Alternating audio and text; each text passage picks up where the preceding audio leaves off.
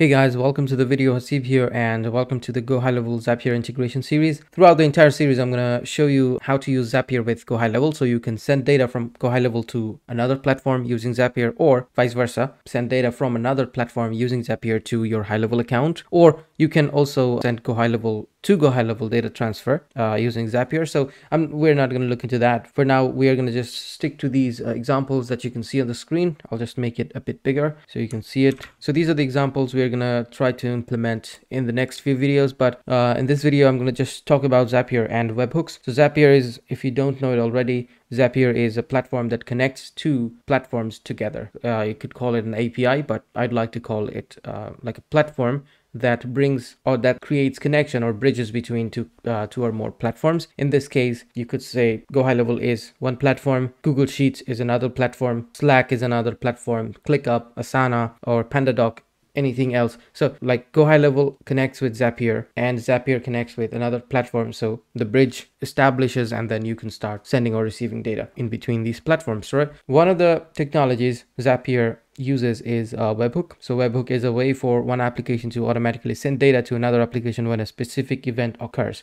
So what happens in GoHighLevel is when a form submits or like a survey submits or a calendar appointment is booked in your HighLevel account, what you can do is you can execute a webhook that Zapier will use to receive a data. So webhook is basically a URL that can receive data. So Zapier gives you the URL and you connect it with your GoHighLevel account that receives the data whenever there's a survey submit or form submit based on the automation you set up, right? So that's the use of webhook. You need to really understand what a webhook is if you want to use Zapier at its full potential. One more thing you need to know is you need the paid version of Zapier if you want to use it with GoHighLevel, because webhook, the feature webhook in Zapier is a paid feature, so you don't get to use it if you are on the free version. There are some stuff you can do on the free version, but it's not enough if you want to use it fully with GoHighLevel. So with that being said, I'm gonna go to the next video and we are gonna start working on this example and try to implement it. So yeah, I'll see you in the next one.